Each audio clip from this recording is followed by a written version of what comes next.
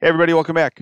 Talking about the second section of Chapter 6, Practice of Statistics. That's in the fourth unit that College Board has set up for the AP Stats exam. We're going through I use the StatsMedic curriculum in terms of the activities. We're going from day to day, so we're on the second one of those. And so it talks about paying your students.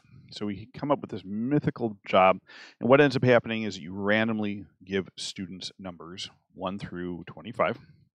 And so I have them write them down because you're going to end up actually using this for a number of days because you're going to end up getting a raise and all that other good stuff. Invariably, there's not a lot of high-paying jobs, but there's a lot of lower-paying jobs. And so in my class today, we just did this. We had 22 students.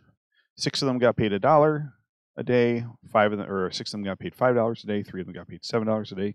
3 got paid $10 a day. 3 got paid $15 a day, and 1 of them got paid $25 a day. And so you go through and you ask them to do a bunch of different things. So what were the first thing that we kind of ask you guys to go through and do a review from yesterday is what is the expected value? Now remember, the expected value is the sum of the different values times the corresponding probability. And that's what this little I means. It just kind of tells you it stands for index. So I mean the first number, the second number, the third number, the fourth number, etc. So to get that, we went 1 times 620 seconds, 5 times 620 seconds, 7 times 320 seconds, et cetera, et cetera, et cetera. When we did all of that, it came up with a wonderful expected value or average salary of $7.14 per day. And so what does that mean? If we randomly draw many, many wages, the average wage is about $7.14. Again, remember, it's going to be in the long term what's going to happen, and then also remember it's about because it is an estimate. Now we go back, way back to Chapter 1 and review standard deviation.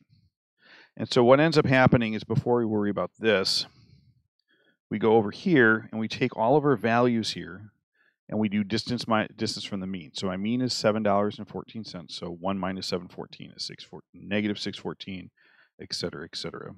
So those are all my values. And then you square the distance from that.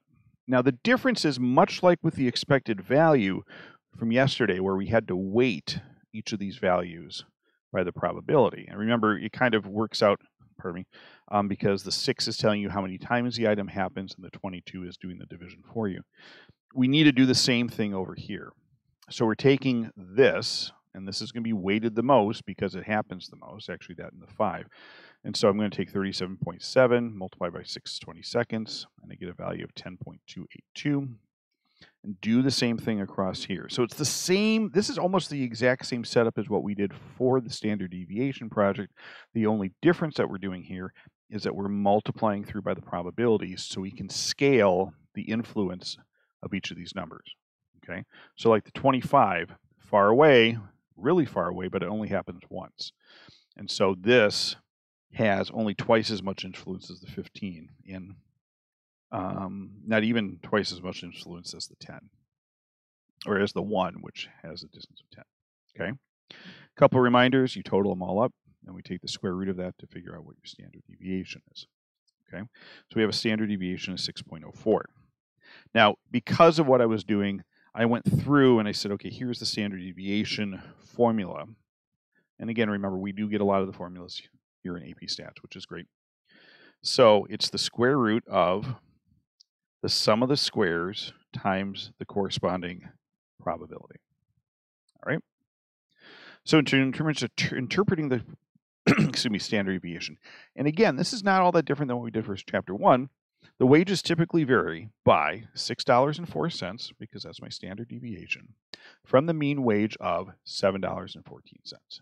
Okay, so when you're talking about standard deviation, you're saying the wages typically vary the standard deviation amount from the mean wage of this amount.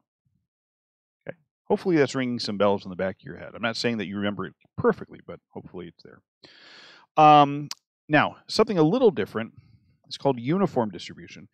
Mr. Hayes decides that he'd rather assign wages to employees because remember, this is discrete up here, by the way, because we have individual amounts and you can't go between 1 and 5. You can get 1, you can get 5, you can get 7, you can get 10, you can get 15, you can get 25. Down over here, Mr. Hayes decides that he would rather assign wages so employees could get any amount between $10 and $20, and all are equally likely. So you had to draw this out. So I drew this rectangle here first. Don't worry about the green's down here. And so we said, okay, it's from 10 to 20. And then I asked the question, now remember, what does the area always have to be for probability? The area for probability always has to equal 1. Now, so we're basically finding the area under the curve. From there, we can find, if we know that the area is under 1, and I know that this distance here is 10, then this height has to be whatever multiplier is going to be. It's basically the multiplicative of identity? No, multiplicative inverse, I'm sorry, of what goes here. So this is how I got the 1/10, because 10 times 1/10 is equal to 1. So again, that is called the uniform distribution. Why uniform? Because it's the same all the way across. It's the same probability every single time. Now, to ask for a probability thing here, what's the probability that an employee makes between 12 and 1250? You just lop off, it's like cutting a cake, that section, and then you say, okay, what's the area of that curve? What's the area of this green shaded in area between $12 and $12.50? The width is 50 cents. The height is 1/10. So you end up getting an area of 5%. Okay, so again, a lot of familiar things, a little bit of a new context. We're setting up some neat stuff that we're going to finish up in Chapter 6 as we continue to talk about random variables. But again, as always, if you have any questions, please ask down below. We're going to formalize this in the part 2 of the video, along with have an example there. So obviously, after you hit a subscribe on the ending screen, jump over there. There should be a link there too. We'll see you soon.